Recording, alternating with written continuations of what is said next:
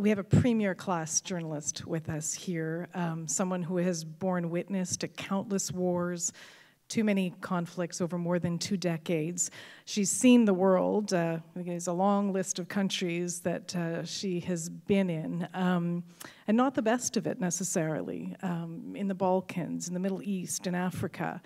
And one could say a lot. We'll meet her in just a moment, but I think it's fair to say that this is a journalist who has a capacity to convey the stories of human suffering with a clarity and in a way that somehow manages to be both understated and unnervingly vivid. She is a rare breed among journalists. She hasn't just accidentally found herself in the epicenter of these wars, much like you heard of Peter Stursberg, send me there. She says she's compelled to go to places that are suffering in humanitarian crisis or conflict. And she has mined these experiences to create a body of work that is powerful, that is urgent, it's anguished. As a journalist, as an author, as a professor of human rights, it is also a level of dedication that she has written about in her own memoir that has been corrosive for her. I have to say I didn't see any of that in a few moments. So we were just met in the green room, as they say, really warm and engaging, and managed to get a lot of information out of everyone in the room. So really good characteristics for a journalist. And no doubt in your travels and meeting people and bearing witness to their lives. There's a long list of distinguished credentials. Maybe I'll mention a few more. Senior Fellow at Yale University's Jackson Institute of Global Affairs, teaching, professor at Columbia University, many awards, author of several books, including the memoir that I mentioned. So we're going to hear from Janine Di Giovanni in a few moments and have an opportunity to ask her questions. But first, I'd like to just invite you to take a look at this excerpt from a documentary, 7 Days in Syria, featuring her work. You'll see her in the field. If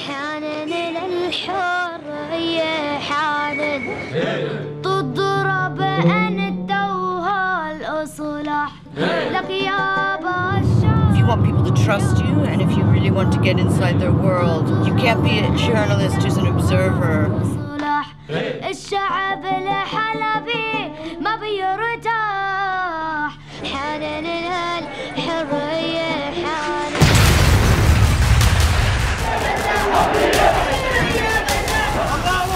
The thing about being in war zones, especially active war zones, is that the unexpected always happening. What we're going to try to do is embed ourselves with people, how they're trying to attempt to hold their lives together. I think we should head home now. Yeah, let's head home. Heroes of Aleppo aren't the fighters, it's the people that are holding this city together. People who are feeding it and providing medical supplies. عم اشتغل هلا بالثوره كاعلاميه. كان هذا في خطر يعني ممكن ترجع تنزل قذيفه ثانيه او تضرب الطياره. We have to go now. It's kind of dangerous. We have to be very sensitive with what we're asking them to protect them and their families. Mahmoud, اسمعني يا محمود. In a day, does he get many children that are killed? There's an airplane. Hurry.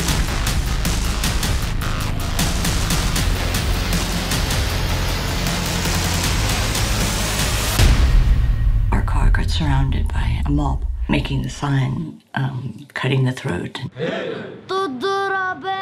We all need to be aware of the fragility of life. And in some places, it's just much more fragile.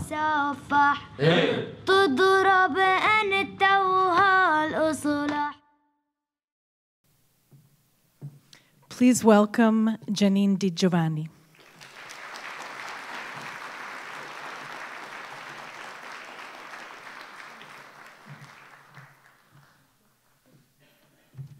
Wow, even now that film makes me very emotional. I'm so honored to be here. Every time I get to come to Canada, I feel very happy and very envious that you're Canadian because, in a sense, for me, Canada embodies all the things that an American, which I am, that we strive to be. To me, you really honor the democratic institutions, the rights of the individual, standing up for freedom of expression, rule of law, and human rights. And those are all the reasons I became a journalist, and those are the reasons why I am still a journalist. I want to start off by just showing you very briefly a few of the photographs from Syria, and some of them are from Iraq during the war with the Islamic State, just to give you an idea of what I'm going to talk to you about and what I do. They were taken by my colleague Nicole Tung, who is also in the film with me. By the way, you can get that film on iTunes or Google Play. It's available, or Amazon. But just so you see what it looks like to live in a war zone. I hope I could do this. Okay. This is Aleppo. These are all inside Syria or in Iraq during the fighting.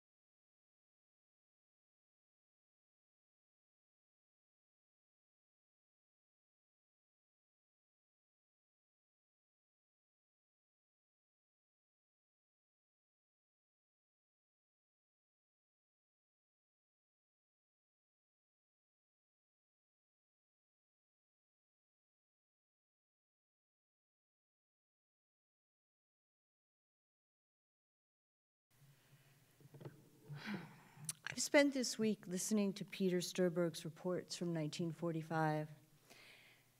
One thing that struck me, aside from the fact that the bombing that he was reporting from Italy sounded so, bombing is bombing wherever you go, but it was also his ability, his attention to detail, the way that he could really make a story, the people, the situation, what it smelt like, what it felt like, how hungry people were, make that come alive. And I think in many ways, that's what I've always tried to do. He was an oral historian, and I've always rather grandly felt that what I tried to do was to be more of an anthropologist, to go to places, to try to embed with local people. I'm not really good at embedding in the traditional American or Canadian sense of embedding with soldiers. It's not my thing. I like to go somewhere and really get into the lives of people and how they live. I just wanted to very quickly, because how could I not mention the elections yesterday in the US? I've lived overseas my entire life, and I'm a first-generation Italian immigrant. My dad came from Napoli, and I left at a very early age to live overseas so that I could report wars and that I'd be closer to the Balkans and Africa and the Middle East. And this year I came back to the US after 30 years. It's terrifying for me to be in a country that I see so many characteristics of wars I've reported, or the beginning of wars, happening in a so-called democratic country. The suppression of the free press, the broken rule of law, and the diminishing human rights, all of the pillars of democracy. Not to mention a president who is inciting hate rhetoric, things that I heard in places like Rwanda or Bosnia. So it means more than ever, journalism is so important, not just in the US, worldwide, because it's something that is happening everywhere. The rise of populism, the rise of hate rhetoric. And it's why we really have to preserve this incredibly important thing we have, which is called journalism. Our job, whether you're working in Ottawa, whether you're working in Montreal, whether you're working as a war reporter, is to tell the truth and to shine a light in dark places, to give a voice to people that don't have a voice. It's to expose injustice, to seek answers from those in power, and to always speak truth to power, to question authority. That's why I entered this business, and that's the way I want to end my days, is questioning authority. President Trump calls us fake news and enemies of the people. I'm really proud when he says that. I mean, we're so not fake news, and I'm not an enemy of the people, but it only makes me and my colleagues want to do our job even better, even more correctly, and to get the message out. The thing that's really interesting for me is I've lived in so many countries where freedom of speech doesn't exist, where you would get imprisoned, killed, or in the case of Jamal Khashoggi, assassinated in a foreign country simply for telling the truth. So it's interesting to me now that the thing that is most under attack is freedom of expression. And I had a conversation with a political scientist a few days ago, and I said to her, you know, what can we do to strengthen the public's attitude towards journalists? What could we do to keep it alive, this truth-telling, storytelling, keeping the narrative? And she said to me, it's really interesting, first of all, we need to continue education, which is why Carleton is so important to train journalists, but also we need to change the cultural norm of how we see journalists. She said, we need to thank them for their service, she wrote to me. When we see an active member of the military, we thank them for their service. We should do the same for reporters. So it's a perception about how we see them. Now, the job I've done for 30 years, I'm afraid to say, is a whole different thing. Witnessing the extreme suffering of others and trying to relay the sorrow, the pain to a wide public is a very heavy, burdened shoulder, and there's a lot of consequences. I've just been asked this past week several times to be on a panel, a film about a friend of mine, a colleague, Marie Colvin, an American reporter who was killed in Syria in 2012, just came out, called A Private War. It's a big Hollywood film, and it kind of glamorizes what war is really like, but nonetheless, it's about an incredibly brave woman who was driven to live a life in extremis to report the truth. And it really made me question, why do we do this? You know, why do we follow wars with such obsessions?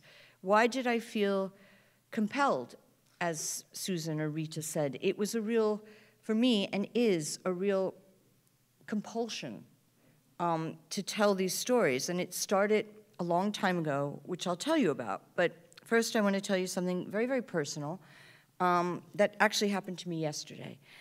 I had to go, I have a 14-year-old son who is the great love of my life. He's called Luca.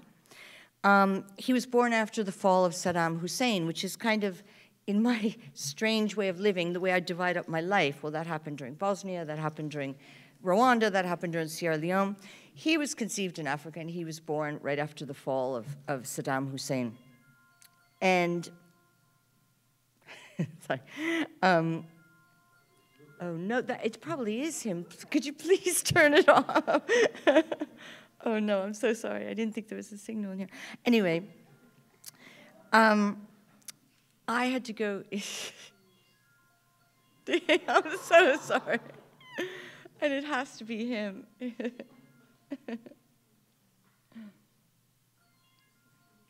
can just pull everything out. It's him. That was it. Well, that's, you know, a mother's life. So I went to this parent-teacher conference, and the teacher said to me, you know, he's a very nice boy, he's very polite, he's doing well. My son is French, and it's the first time ever. We moved to New York in September. It's the first time he's in an English language school. So I was very nervous that his language skills weren't going to be. But she said, but, you know, I have to tell you something, and it's a bit disturbing. And I thought, oh, God, what is it? And she said, I asked the boys to list their biggest fears. What is their fear? And, you know, most of the boys said things like, I'm worried about talking to girls, or I'm worried about I'm not going to earn enough money when I grow up, or I'm worried about I won't get into college. But Luca wrote, I'm afraid my mother is going to get her head chopped off by a sword in Iraq. Well, you know, at first I thought, this is a joke. And then I realized it wasn't, that it was, to him, his reality. And then I was flooded with all the terrible things that, you know, every mother, every father in the world has guilt and all kinds of, you know, what have I done wrong? What could I have done better? But I realized that his experience of having a mother was me leaving to go to wars and him not knowing if he'd see me again. And one of the things about being a war reporter is you never think anything will happen to you, unless you're really, really crazy and you're someone that enjoys adrenaline and getting shot at, but I never knew anyone like that. You always go into it thinking, nothing's gonna happen to me. I'm not invincible, but my mother loves me too much, or nothing will happen. But the fact is, in the reality, that his reality could be closer to the truth, because we live in times when Jamal Khashoggi was chopped into a million little pieces by the Crown Prince of Saudi Arabia or his henchmen. So giving you that very private story, I'm going to now tell you how I got into this work, especially for students who might be here tonight who think, I want to be a war reporter. The truth is that I didn't choose it. I never set out thinking, I want to be a war reporter. I didn't have a plan. And someone once said to me, it's almost as though this life chose you. And I think, in a sense, it did. I was living in London in the late 1980s, and I was a graduate student studying comparative literature. I wanted to be a writer, but I had no idea how to do that, how to put this together. And one day I picked up a newspaper, and there was an article with a photograph. It was really the photograph that captured me. And it was of a Palestinian teenager being buried alive by a bulldozer with some Israeli soldiers in it. And I thought, what is this? And I started reading the article. I lived in the world of Russian literature and Spanish literature. I really didn't pay attention to political affairs at all. So I started reading, and it was something called the First Intifada, the first uprising, the Palestinian uprising in the late 80s in Israel-Palestine. And this article was about one woman who was called Felicia Langer, and she was a Holocaust survivor, Polish-Jewish, who had gone to Israel in the 1940s, studied law, and in 1967, after the occupation of the West Bank and Gaza, began defending Palestinians in military court, even though she was Jewish, and even though at that point she was the only Israeli Jewish man or woman defending Palestinians. So her life was basically hell. She was spat upon in the street. Her office got bombed all the time. She was hated, loathed, and she lost nearly all of her cases. But the strange thing was, she got up every single day, and she went to work, and she kept doing it. And I was so intrigued by her, because she believed more than anything in justice. She just believed that people had the right to legal representation, to justice, and that their stories needed to be told. Something happened to me, which I think happens to once in your lifetime, or maybe twice in your lifetime, where you have a choice. And it was almost as though I walked through a door and I could never go back again. And I flew to Israel. I wasn't a journalist. I lied about having an assignment. I met her, and my life was never the same again. She took me to the West Bank and Gaza. She introduced me to people. She brought me to my first refugee camp outside of Bethlehem called Dahesha. And I had lived in a world of libraries and books and suburban, growing up in the suburbs with, you know, bicycles and vacations at the beach. And here were people who had been living for 40 years, 30 years at that point, in hellish conditions with no sanitation, with raids on their houses, with, you know, dreams of a home that they once had that they would never have again, and with absolutely no rights. And she said to me, if you have the ability to tell the stories of these kind of people, then you have the obligation And that was it. I went back to London. I did finish my degree in comparative literature, but I never used it. Right after that, I wrote a profile of her, and I was very lucky. It was read by an agent who said, "Can you write a book like this?" And I was 26 years old. I didn't know how to write a book, but I said, "Yeah, I can." So I went back to Israel and Palestine, and I spent basically the next 2 or 3 years talking to people from all stretches of life. Israelis, Israeli soldiers, Israeli settlers, Palestinian activists, Palestinian radicals, potential suicide bombers, people who had been in prison, people who had been tortured. I lived in refugee camps for months. It really was a kind of my descent into something. It really was embedding before embedding was invented as a term for reporting. And my life changed forever. And of course, it took a huge toll on my personal life as well, because I became obsessive, as you do when you begin to report these things. And the sense of injustice was so huge for me. My book came out, and right about that same time, the war in Bosnia broke out. And I went there. And I lived in Sarajevo during the siege from 1992 to 1994, pretty steadily, and then the last year of the war, I went back and forth. Living inside a siege, a medieval siege, I don't know if any of you remember it, but my students at Yale weren't born. In fact, they weren't born during 9/11, so it's hard to explain to them what happened in the Balkans. But the war in Bosnia, and it's why I'm so terrified every time President Trump says, "I'm a nationalist," something inside of me cringes, because when you say nationalism, to me, I smell burning villages in central Bosnia, and I see rows and rows of people stretching for miles being marched out of their homes, being deported. And I see people in Rwanda during the genocide, and to me, nationalism is a horrible word. It's not the same as patriotism. It's a different thing. And the war in Bosnia was characterized by extreme nationalism and by genocide. The first genocide in Europe since World War II. One of the courses I teach at Yale is about humanitarian intervention. And we study 4 conflicts, which are Bosnia, Kosovo, Rwanda, and Sierra Leone, all of which I've reported. But they're all linked by something, which is about, are they just wars? Is there such a thing as a just war? Is there a time when it is actually appropriate to go to defend a country? Now, we all know the mess that Iraq became, but in Bosnia, living in Sarajevo during the siege with the civilian Bosniak people who were being shelled beyond belief, shelled, sniped at, starved. Sarajevo was freezing cold. It had been the site of the 1984 Olympics, so you can imagine it was a really cold place. No electricity, no heating, no food, and the Serbs basically had a stranglehold on it.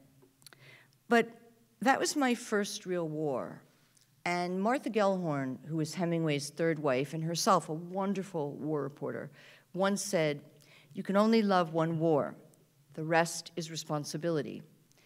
And that was my great love, in a sense, Bosnia, because it taught me so much. It taught me that as journalists, we're meant to be objective, but sometimes the truth isn't objective.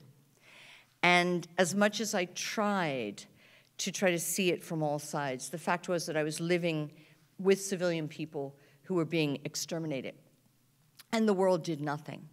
And it was incredibly frustrating to be sitting with them when they would say, when is the West going to come and save us? How can people watch us be exterminated like this? It was really painful. And what was more painful was that Srebrenica, the genocide that occurred at the very end of the war, where 8,000 men and boys were marched into the woods, hunted down like deer or prey, and murdered. And then worse, put in mass graves, separated mass graves. Their bodies, their bones were separated so that they could never be traced to a war crimes tribunal. And to this day, there are still mothers who I speak to who are waiting for their sons' bones to be brought back to them. So Srebrenica was a real turning point, and eventually the West did come. There were peacekeepers, but to me it was always too little, too late. In 1994, I went to Rwanda during the genocide. At this point, I was getting a bit burnt out. I had been in Sarajevo, Bosnia, for 2 years, and my life basically consisted of hoarding water. That was my big thing. Water was like my, even now to this day, my son says to me, you know, Mom, we're not in a war zone, but water to me is, if you don't have water, it's the one thing you need. So whenever I hear there's going to be a hurricane or something, I fill the bathtub, and I get a little crazy about that. Water and candles. But Rwanda was something else, because within 3 months, between April and August, 1 million people were murdered. And a lot of them were murdered by machete. Machete is really labor-intensive killing. It's not the control shot to the head. It's a horrific way to die. 1 million people. And the worst part of it was, well, of course, you had a great Canadian peacekeeper, Romeo Dallaire, who was basically forced to leave, to abandon these people. And we were helpless as reporters, seeing what was happening. And, you know, I'm a reporter, I'm not a soldier. I can't save lives. I do not carry a gun. I don't carry any kind of weapon. And I remember in Rwanda seeing something which, you know, still sometimes it comes out in my dreams. And it was piles of bodies, I mean, twice my height, which went on down a road which was miles and miles. It must have been 4 miles of bodies. And this was near the Great Lakes. And at that point, the bodies were still kind of coming up in the river. And there were some wonderful Irish aid workers called Goal. And they did a job which no one wanted to do, which was they basically were collecting the bodies and trying to bury them. And then a horrific cholera epidemic broke out amongst the Hutus, who were, of course, the perpetrators of the killing, the Tutsis, although there is a Canadian journalist now who has written a book which basically says it was not the Hutus, but the Tutsis who provoked it. So there's a kind of revisionist theory about what actually happened in Rwanda. But anyway, there was a cholera epidemic that broke out, and then people started dying at my feet. Like literally, I'd be walking through a refugee camp with I had to wear a thing over my face so that I didn't get the germs, and they would fall at my feet and throw up and die. So when I was there for about a month, I realized that I stopped feeling things. And I knew that was a bad sign. Because if I no longer felt the emotion that I feel when I go to these places, if I don't feel passion, I can't write about it. And that's when I wrote a piece called Compassion Fatigue. Because I realized that the public was watching images constantly of Bosnia, of Rwanda, and of dead children, of soldiers trying to stop killing, and that it was too much for them. And at some point, the brain just shifts and stops. And someone at the BBC, actually Nick Gowing, wrote a paper called Compassion Fatigue about this. But I realized that I, as a reporter, was now suffering from it, so I needed a break. That's when I realized as well, and I'm going to bring this up because a Canadian journalist called John Gomeshi, who you all know about, there was recently a big debate in New York because the New York Review of Books published an article by him. And of course, he was sacked from his job for extreme sexual harassment, but cleared of all the charges. So in the New York Review of Books, he wrote an article which the Me Too movement was very unhappy about, and as a result, to make a long story short, the editor who published John Gomeshi's story was fired. Now, I had a reaction to that because I believe that we have to talk to all kinds of people when you're covering war, or I'm going to use my example of covering war. I have to talk to war criminals. I have to, even if they make me sick to my stomach, even if I hate them, even if I despise them. I need to understand what they did, and I need to hear their side of the story. So in a sense, the John Gomeshi case for me brought back this sense of talking to war criminals in Bosnia, in Iraq, talking to killers or rapists or ISIS commanders, horrible people, but we need to listen to them. And Susan mentioned earlier about being a good listener. This is the most crucial thing of being a journalist in any context. To listen to people is the most important thing you can possibly do. And it's something I learned how to do. It took me years. I've been a reporter now for 30 years, so it's taken a long time. From Rwanda, I basically went all over Africa, Somalia, Benin, South Africa, Zimbabwe. My technique was not very sophisticated, and because I'm a print journalist and I was often freelance, I work alone. So I did not have the luxury of a film crew, a producer, someone who was with me carrying the water and the supplies. And actually, the CBC was always incredibly kind to me. They always gave me rides in their armored car, and they always gave me a cup of tea and food. And everywhere I went, I'd either look for the BBC or the CBC. They let me use their satellite phone. But really, what I was trying to do was to embed with people and to listen to them and to watch how they worked. I'm going to tell you two more stories, anecdotes about my work, because I think they really demonstrate context of wars and what war is and how it's fought. In 1999, I went to Sierra Leone.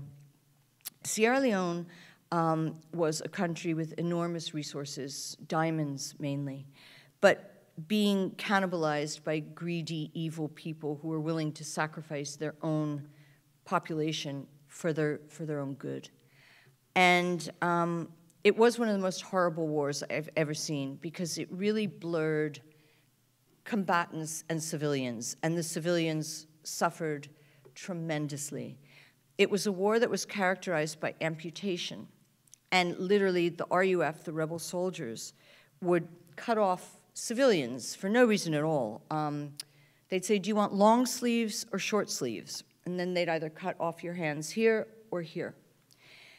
I held 6-month-old babies who were amputated, children, teachers, doctors, anyone they could get their hands on, because it would be a grotesque reminder of their power. And it was a way of instilling fear into the population. It was a horrible, horrible war. In 2000, I was alone. There weren't many reporters there. I often worked in places, because I was freelance, where other reporters didn't really want to go, because that was where I could get a story. And I went, and I was working very specifically on a project on a hospital with amputee children. When the war broke out, there was a big push by the rebels to take the capital, Freetown, and they were surrounding it, and they were going to enter, and the people were terrified. They were going to be slaughtered. Suddenly, a group of 800 British soldiers arrived, special forces, led by a man called, he was then a Lieutenant General David Richards. And I had met him earlier in East Timor, about 9 months before, during a referendum, when again, he had landed with a small group of soldiers. They secured the airport. They did an incredible job, and they left. But in Sierra Leone, they were sent with one specific mandate, which was to just evacuate British civilians and to go home. But instead, they went rogue, and they ignored all the calls from Whitehall in London. They secured the airport within 48 hours. They pushed back the rebels, and they basically ended the war, more or less. It was extraordinary. They did not have a mandate to do it. And David Richards just decided, I am a soldier, and my job is to save lives. And that's what they did. And it was one of, in my entire career, I've never seen anything like it. Now, it had a good ending, which is that Sierra Leone, from one of the most brutal wars I've ever seen, ended in a good way. And I'm very fascinated by how wars end. Bosnia ended badly, and it will come back to haunt us. And it is now, in fact. There's more and more nationalism. The Russians are getting involved there. It's not going to have a happy ending. Sierra Leone, because of David Richards and his men, very quickly disarmed. He was given the task of training the Sierra Leonean army, and it basically settled into a peace and also a reconciliation of the crimes. They established a Truth and Reconciliation Committee. They set up a war crimes tribunal. And in my experience, people who have suffered horribly want justice. They want to know that the people that killed their children or burned their mothers or did horrific things, raped their sisters, I've seen everything, would be punished someday or would at least go to trial. That's all people want, justice. And that happened in Sierra Leone. So it's one of the few places I've ever worked where I feel now, looking back on that 20-some years later, that it was a humanitarian intervention that was successful. David Richards was actually, instead of being sacked from his job for insubordinance, went back, and Tony Blair, who was, what happened to you? He ended up eventually basically running all of the NATO troops in Afghanistan. And he did an extraordinary job. He's now General Sir David Richards. And then he became chief of all of the British land forces. The other war that I covered, which was horrific, was Chechnya. And I recently went to a play about one of my colleagues from Chechnya, Anna Politskaya, who was assassinated by Putin. Well, not by him, but by one of his thugs, because she, as a Russian, kept going and reporting the war crimes that Russian soldiers were perpetuating against Chechen civilians. That was probably the most dangerous war I've ever covered, because Russian bombardment was, someone warned me before I went, it will drive you to the point of madness, and it very nearly did. Also, I was myself a German reporter and a French woman were the only foreigners in the entire country because it was closed. No one could get a visa. I walked in through the mountains of Ingushetia. I didn't have a visa. I didn't have the right to be there. I've been banned from Russia ever since. But what I was able to do was to document and gather evidence of what the Russian army was doing, which was appalling. But one thing that did happen to me there, which taught me a lesson about responsibility, was that I was in a tiny village after Grozny fell called Shamaski, where there had been a massacre. Russian soldiers had gone in, and basically they were very high on a drug, an injectable drug, and they massacred almost the entire village. So I was trying to gather information from the few survivors that were there, and I saw a Russian plane go overhead, and I had to call my office back in London on my satellite phone, and I had to make a quick call, and I called them, and the local guy I was with was screaming at me to get off the phone because they could lock onto your signal on a satellite phone. And my editor in London wouldn't let me get off the phone, and I was like, I have to hang up, I have to hang up. I hung up, and literally within 5 minutes, the building next to me was bombed by a massive bomb, and there were 8 people killed. And I will never know. I've spoken to a lot of experts about it who said, no, they couldn't possibly have locked onto your signal that quickly. That there's no way. It wasn't your fault. It wasn't your fault. But it really taught me something, which was that we go into these wars and we take something from these people, but they stay behind and live. And I could leave. Well, actually, in the case of Chechnya, I couldn't, because I couldn't get out. I was trapped inside there. But as Westerner, as someone with privilege, as someone with the white flag of being a reporter, I was kind of untouchable. And that we have to always remember what we're doing to the people that we think we're helping. And it was a very, very painful lesson for me, but an important one. After Chechnya was 9/11. And that's when, for me, wars changed completely. And in fact, I divide my life between pre-9/11 wars and post-9/11. Afghanistan and Iraq meant for me a new kind of journalism, which I didn't really understand at first, which was Twitter, blogging, Vice News, things that, which started by a Canadian, by the way, 2 Canadians. It's also this concept of embedding with soldiers, which I'm not judging anyone, but it's certainly not for me, because it means that you report what they want you to report, which largely is their military operations and not civilians, which is what I want to write about. And Iraq went so horribly wrong. I was sent to open an office of the Times of London in Baghdad during the time of Saddam.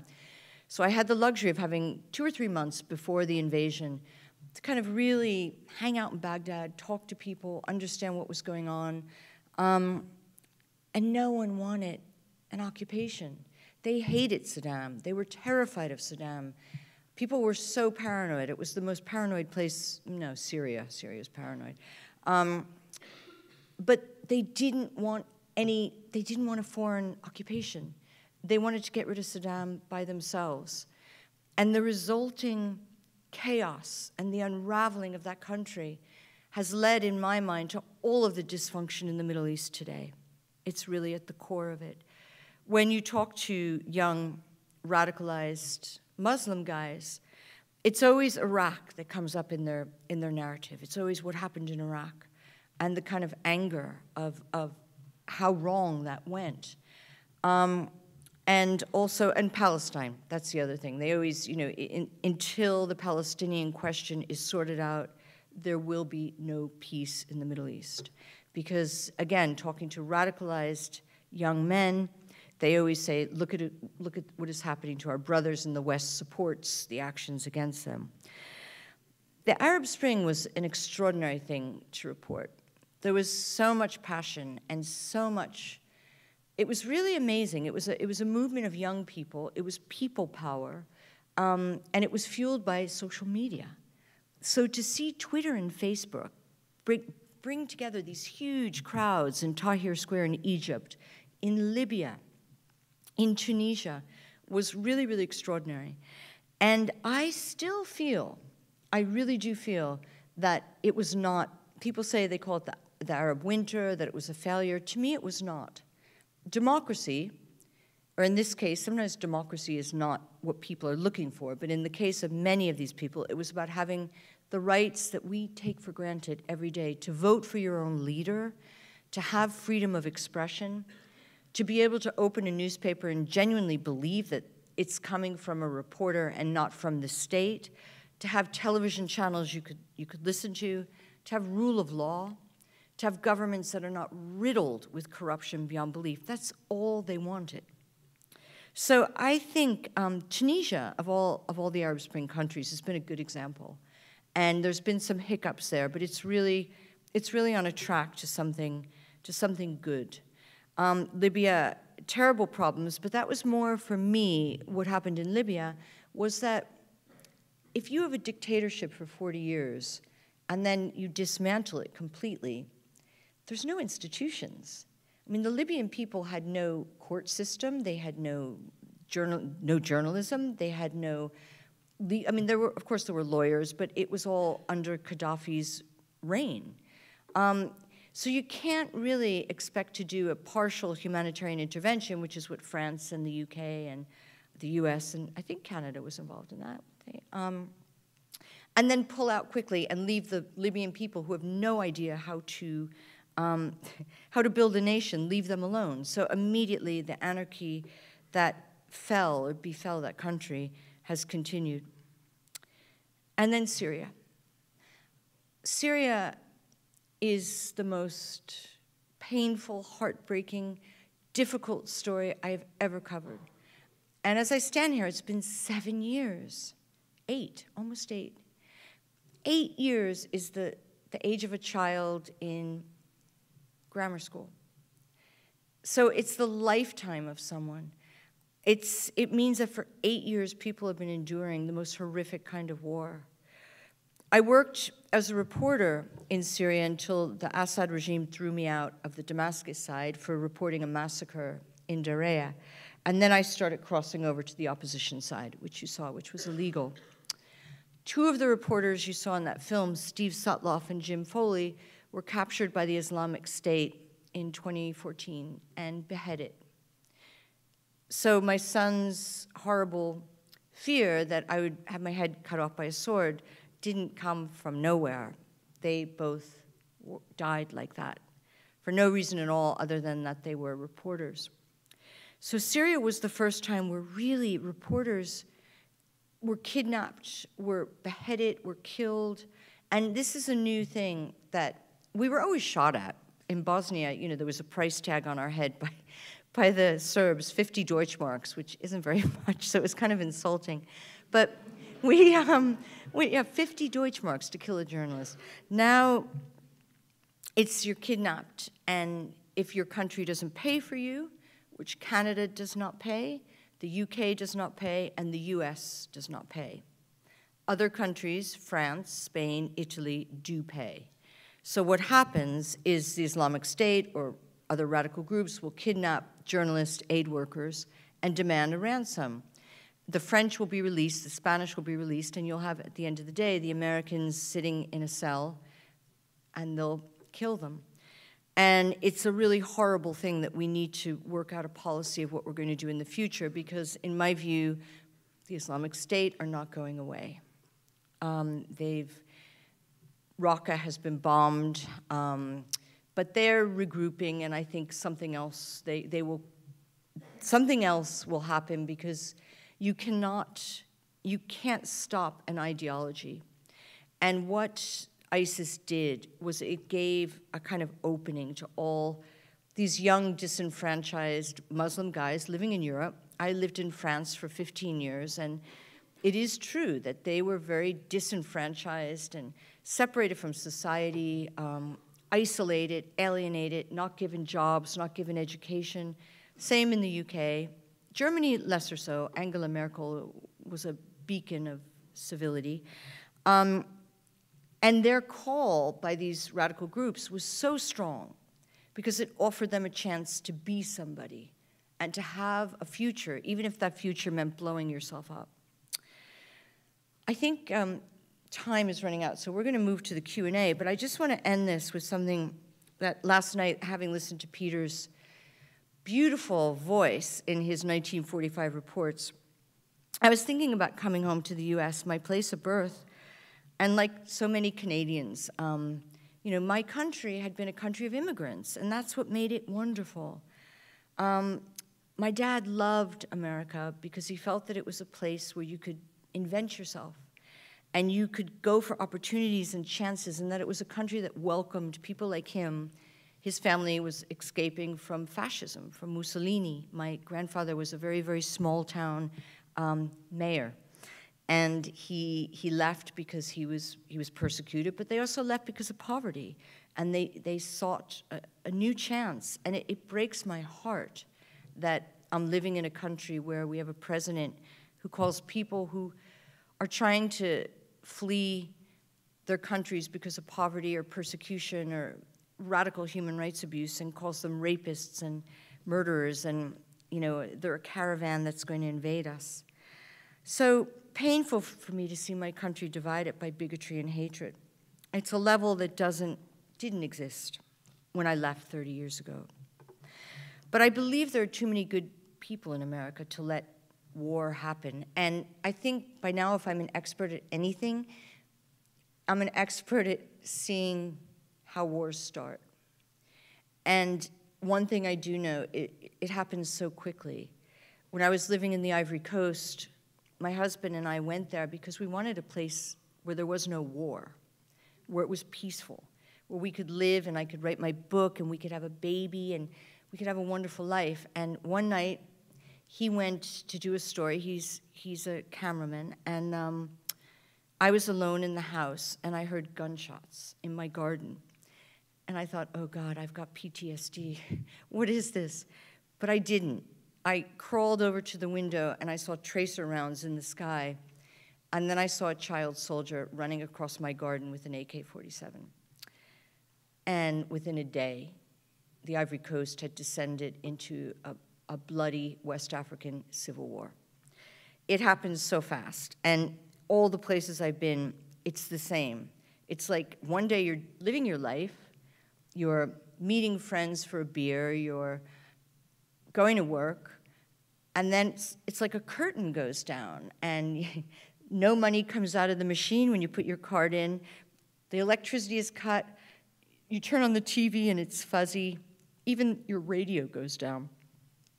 Then the borders close and you're trapped. I think I've seen too many wars now because this scenario runs through my head a lot, and I always have plans. Where am I going to go, and where's my passport? And but I believe there's too many good people in America to let that happen. Although the gun control does scare me, and the rise of militias and anti-Semitism and racism and the immigration issue. But I want to end this with a quote by Peter Stursberg, which I found among his many notes in the CBC archives. He said, he was talking about a book he was writing, "This is an example of the limitations of oral history. You can't get a person to say what he or she doesn't want to say. It doesn't matter. Much as far as political oral history is concerned. But if you interview enough people, the truth will always come out." So I'll end that on this. Thank you.